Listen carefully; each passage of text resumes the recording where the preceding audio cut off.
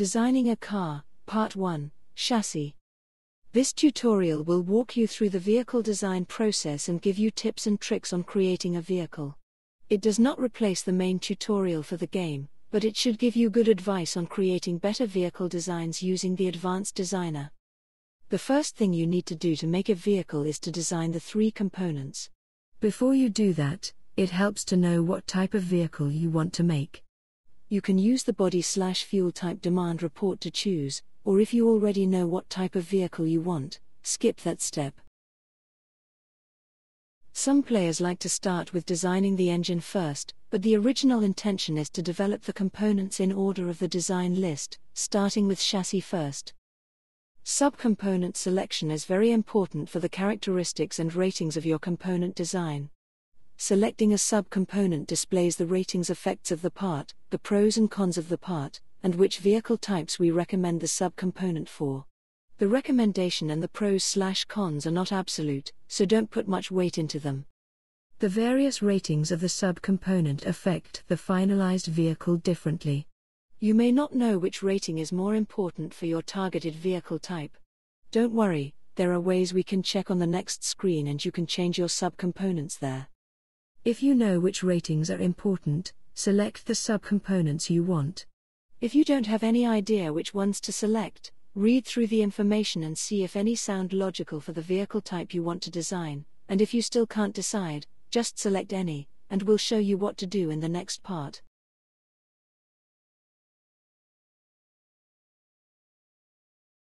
Click OK to continue. To open up all development windows quickly, click this button. From the Advanced Designer, you can check the importance ratings and the effect your chassis has on your vehicle design using the View Prototype Design system. First, you need to select the vehicle type you are designing. If you have an engine or gearbox already designed, you can select them here. We don't have these yet. Finally, click this button to generate a prototype. The prototype system will select a random pre-designed vehicle body for the type and generate generic pre-designed components if you did not choose any yourself. From this screen, you can see the vehicle type's importance rating. When there are more important stars in a category, it means that category is more important for the vehicle type. For example, in the Roadster I am designing, the handling has 4.5 important stars.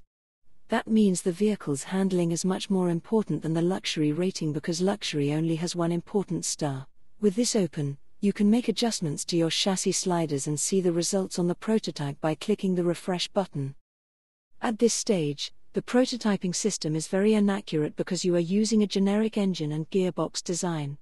But you can also make changes using the component's rating as a metric without using the prototyping system.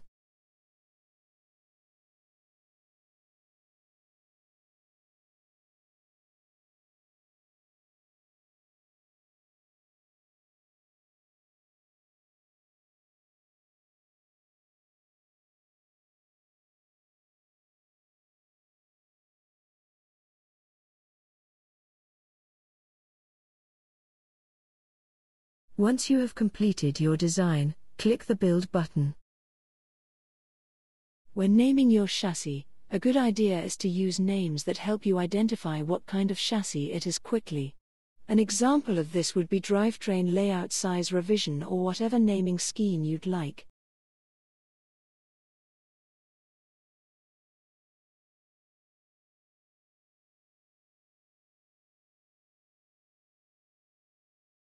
The subcomponent selection screen for engines is the same as chassis.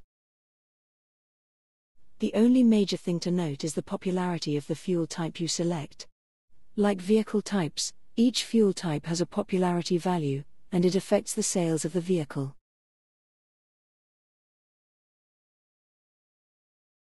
The first thing you'll want to do is select your chassis to make sure your engine fits. Click the Select Chassis button. If at any time these do not say fits, you must make adjustments to the engine to reduce its size, or you won't be able to use the engine with the selected chassis. Another characteristic of your design you need to monitor is the smoothness rating. This rating represents the noise and vibration of the engine. If this rating dips into the single-digit range, you will lose sales, especially with luxury vehicle types. Let's look at the layout category. Here you'll find bore and stroke. The bore and stroke determine the engine displacement and is important for the calculations of many ratings and specs. In short, the bore increases the cylinder head, which allows for more volume of force inside the engine. The stroke increases the length of travel of the engine. Higher stroke travel will increase torque, but decrease RPM, whereas shorter stroke travel will decrease torque and increase RPM. Balancing these two is fundamental in maximizing the size and performance of the engine. Let's use the prototyping system to check how this engine does in a vehicle. Select the vehicle type, select your chassis. Then hit the View Prototype Design button. The two most important ratings for a roadster is handling and performance. The current chassis we have handles well, but we lack performance. Let's improve the design some.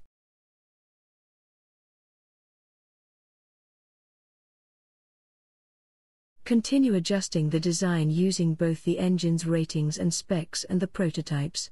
When you finish the design, click the Build button. Just like designing a chassis, give the engine a good name that easily lets you identify it. I like to use Layout Horsepower Displacement Revision.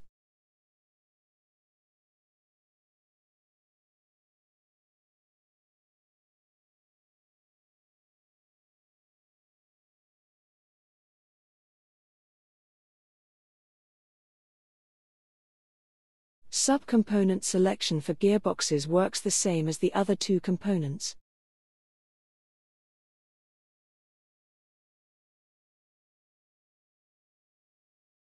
The system has an additional window with checkboxes for gearbox options.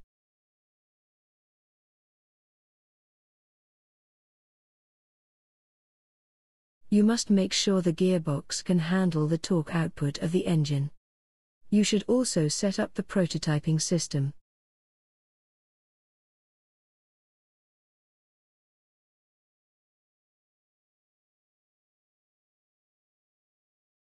Adjust the sliders and use the prototyping system to view the effect on the vehicle. The most important aspect of a gearbox is its gearing. In early game years, when vehicles are heavy and engines very weak, you'll want to gear toward torque to improve fuel economy and top speed. As you get past the 1910s, the gearing matches what the labels say. With all the components selected for the prototype, the results you get are a very accurate representation of a final vehicle. In this case, increasing the high-end gears toward top speed does not improve the top speed of the prototype. The engine horsepower and aerodynamic drag are limiting this design's performance. When you have finished the design, click Build.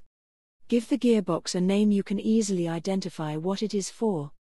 In this case, I use gearbox type, gears, target type of vehicle, and revision.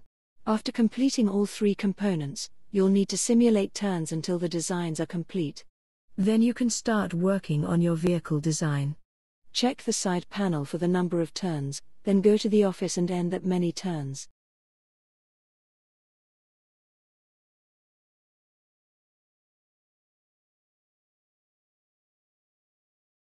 By now you should have completed the three component designs and simulated the turns needed for the engineers to finish them. It is now time to design the vehicle. Select the vehicle type you were designing for, and your three components in order.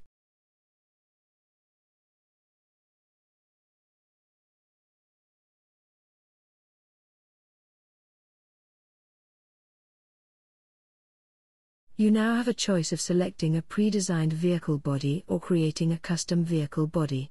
We'll use a pre-designed body. If you create a custom vehicle body, keep in mind that the size and shape of the vehicle body affect aerodynamic drag and cargo volume. Both of these ratings affect many ratings and specs. Smaller front surface area and wedged frontal areas will reduce aerodynamic drag and improve performance and fuel economy. Create a larger design will increase cargo volume, which improves cargo and luxury ratings. This system is the Advanced Designer. Here you can see the importance ratings for the vehicle type, and here you can see any design warnings or notes. In our case, there are none. If you scroll over, you'll find the rating and format buttons. The format button will take you back to the component selection screen. Ratings will display additional specs for the design. We'll adjust the sliders, focusing on improving important ratings, and cutting costs where we can with the least importance ratings.